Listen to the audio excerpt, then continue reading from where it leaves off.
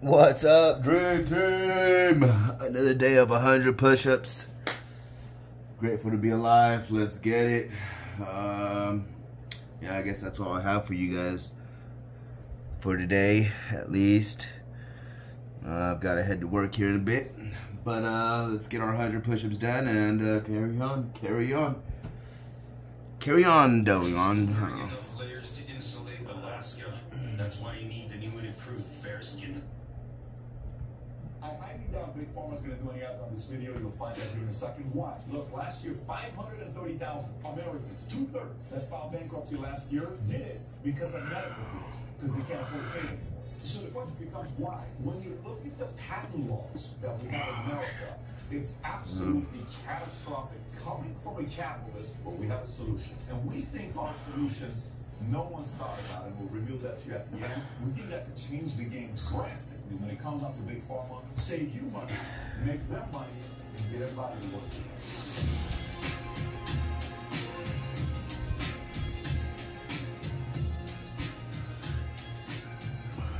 Okay, so if you get value out of this video, give it a thumbs up and subscribe to the channel. Let's get right into it. Here's what we're going to be looking at. We're going to look at what happens when these pharma companies have a patent.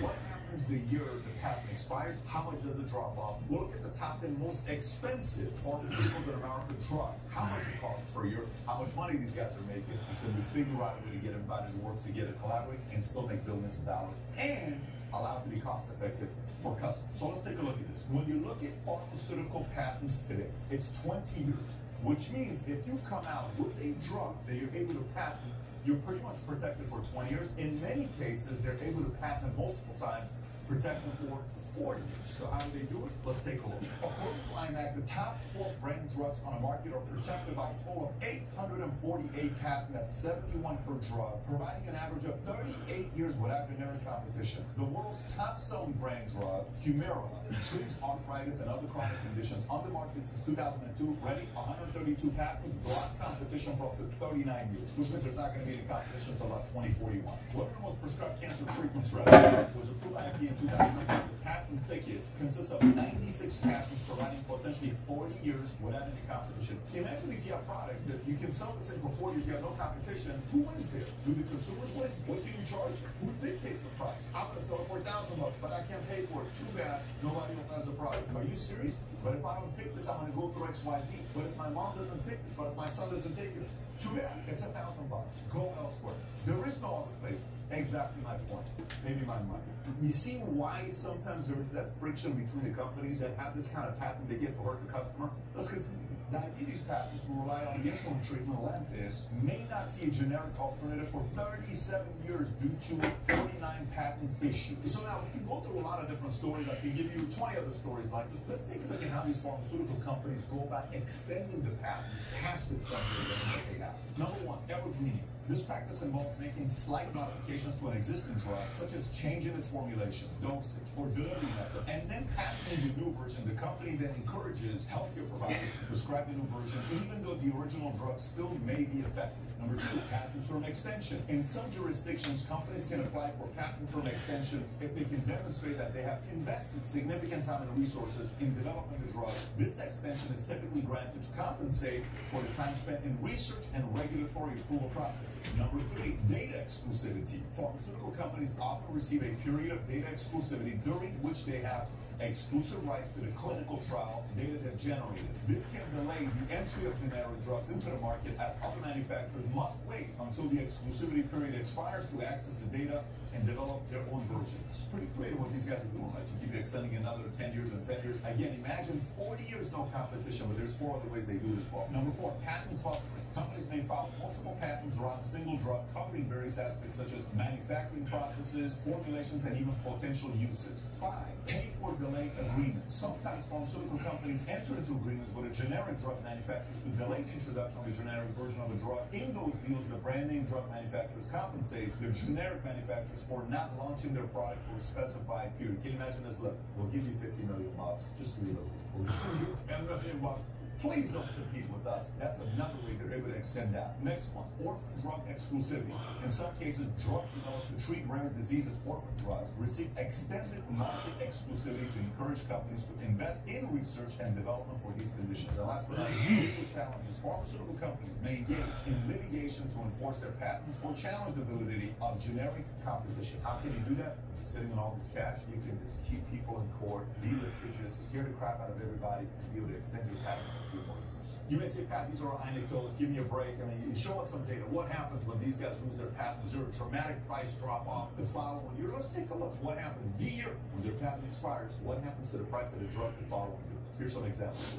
Data shows prescription drug costs decline by 90% in some cases when the patent expires and competition enters the market. It is estimated that generic entry typically leads to an, on average, 80% market share loss. Here's an example. Lipitor. This is a Pfizer cholesterol-lowering medication. The patent expired in 2011. Take a look at the revenues there. Blue, the dark blue is U.S. Light blue is international. Do you notice how in 2001, it keeps climbing? 2002, 3, 4, 5. They're doing incredible for themselves. But the patent expires in 2011. Look at the drop-off. They go from the dark blue, which is roughly a little over $4.5 billion in the U.S., and they drop to $800 million.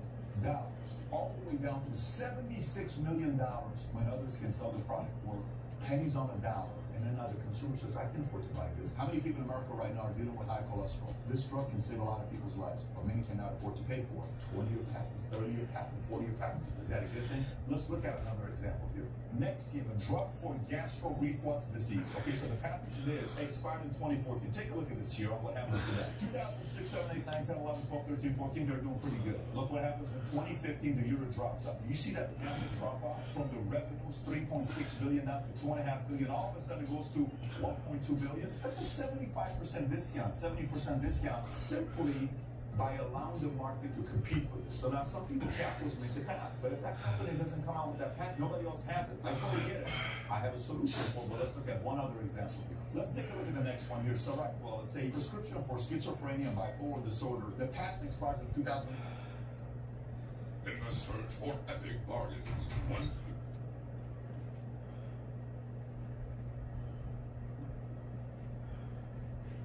Before I even show you the numbers, I want to prepare you.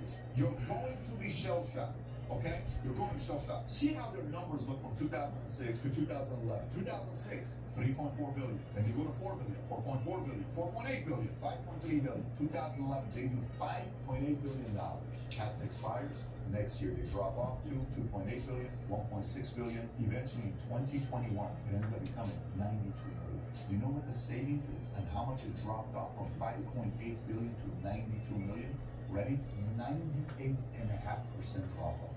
Let me say this one more time. 98.5% drop off. I'm selling this drug to you for $1,000 versus now it's not $98, it's $9.85. That's the equivalent of what just happened because the patent expired. This is the kind of stuff that frustrates a lot of different people. Matter of fact, let's take a look at the top 10 most expensive drugs in America today. Take a look at this. So first I want to butcher some of these names, so brace for impact, but let's take a look at this top 10. Number one, Zolgensma, $2.125 million per year for a course of treatment, and this is to treat spinal muscular atrophy, a rare childhood disorder. Folks, $2.1 million per year. Number two, Zokinvy, $1,073,000. This is treatment for Hutchinson-Gilford porphyria syndrome, a rare genetic disease that causes premature aging. Number three, Danyelza, $1,011,000 per year. This is to treat neuroblastoma in the bone or bone marrow of pediatric and adult patients. Number four, Kimtrax, $975,000. Okay, we're at 60, so I'm watering my plants and doing a couple little things here and there. But I mean, that kind of should show you that there's no excuses, you know what I mean? You might be busy, but you prioritize what is more important for you, and it's demonstrated through your actions. So, I mean, there's a couple little things that I have to do, a lot of things that I have to do, but I feel like showing this 100 push-ups and that it's possible. Yeah, you know, even with a busy schedule, and if you're not as busy, then it's even more possible. Anyways, hopefully it gets some of you guys to get doing the same thing. It is used to treat urea cycle disorders, and if it's left untreated, they can lead to confusion, coma, or even death. Keep this in mind. I'm recognizing all the scientists and doctors and pharmaceutical companies that invented this. They ought to get credit for getting it, and I do believe they deserve to have a patent because that's the part of the incentive. With 20 years and then extending another 20 years, that's when you know you're not doing good for society. So how did these laws go into effect? Well, first one was in 1790. This is during the George Washington era of being a president. The Patent Act of 1790. This was the first patent statute enacted in the United States, established the basic framework of granting patents and protect inventors' rights, which later extended to the pharmaceutical industry. This leads to 1984 Hatch and Waxman Act. Senator Orrin Hatch from Utah, Republican, and Congressman Harry Waxman from California, Democrat, came together and said, this 20 years is too long.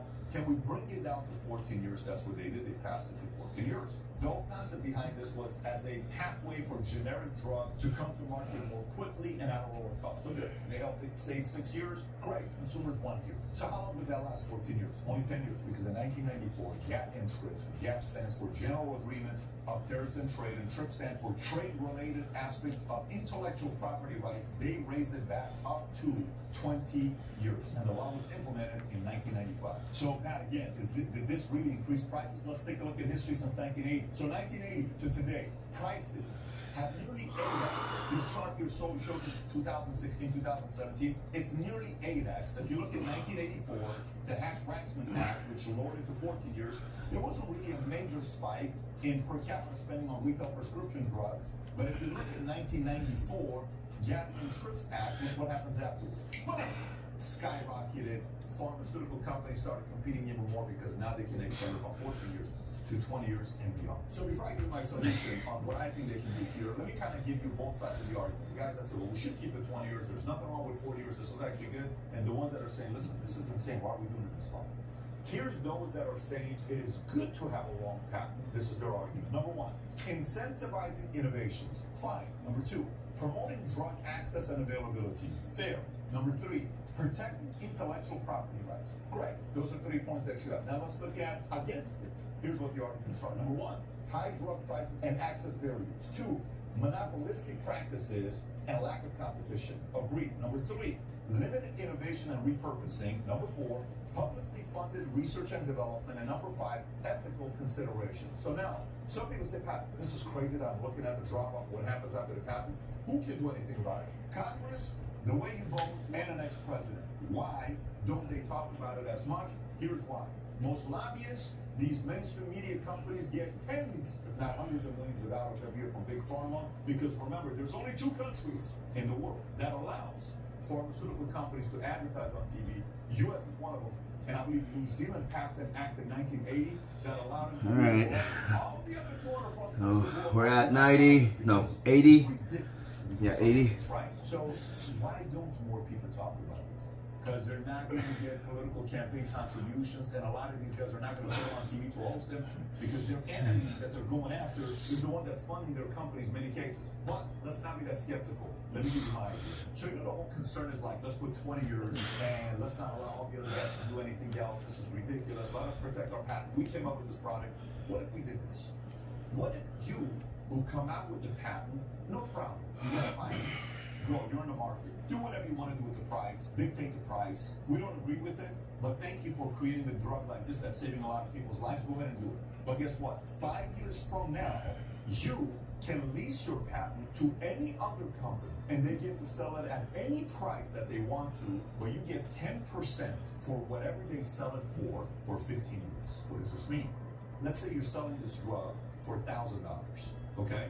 For 5 years, you can sell it for $1,000. I'm just giving a number to make it easy. 5 years later, 20 other people come in and say, hey, we want to sell that drug as well. Here's a 15-year lease, total 20 years. Everything you sell. All right, let's just bust them out. 100 push, baby. Sell for $200. Per one you sell, I get $100 to the company. Well, that's not good because one day make it $1,000.